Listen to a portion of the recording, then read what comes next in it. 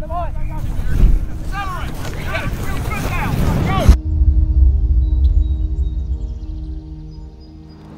grew up in Huddersfield, West Yorkshire. Started playing rugby from a fairly young age, about 8 years old, and made an early debut in the Premiership when I was 18.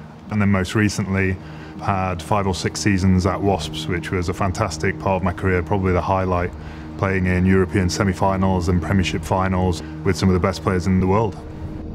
In the early stages of my career, it was you don't show any vulnerability, you don't show any pain, you just get on with things. At first it didn't feel like a pressure because it was so normal, particularly being from Huddersfield, a working class background where men are brought up as men and any sign of vulnerability is a weakness.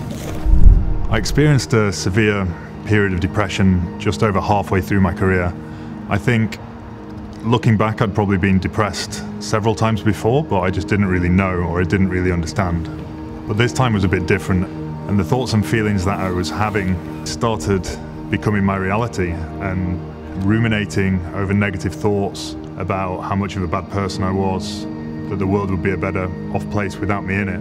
It became something that I was living with every day, coupled with the fact that I was in a highly competitive, masculine environment. It became really difficult for me to not only seek the help that I needed, but to understand that I even needed help. And I started losing interest in life and losing interest in being alive, really. And because I kept those feelings to myself, I had nobody to put me back on the straight and narrow and to check myself. Because of that, I started making some pretty bad life choices, and ultimately I was forced to go and see a psychiatrist through luck rather than my judgment at the time. And the psychiatrist sat me down and quite calmly told me that I was depressed. And I remember at the time thinking that he was wrong and I couldn't be depressed because I was an athlete. And from that point onwards, it was really the start of me understanding my own mental health and the things that I could do to improve my own situation. And I'm not going to sit here and say that it's an easy problem to overcome, because it takes time and it takes effort. And it might be that there are good days and there might be that there are bad days, and certainly that's my experience of things. But from being at a really, really low point, it's been an upward trend for the last several years to a place where I really enjoy life.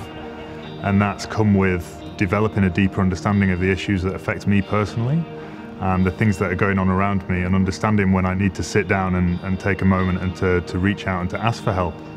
So if you are struggling, and don't be afraid to have that conversation with somebody who's close to you. Don't be afraid to show a bit of vulnerability, because showing vulnerability can be a really huge sign of strength.